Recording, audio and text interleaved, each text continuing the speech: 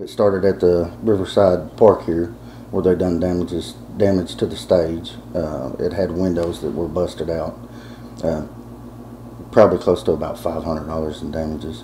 And then they next went to the Ermine Post Office and damaged the door and damaged the windows there, and that ended up being about $3,700. And then next they went around the gate and went up to Letcher Central and damaged the buses there.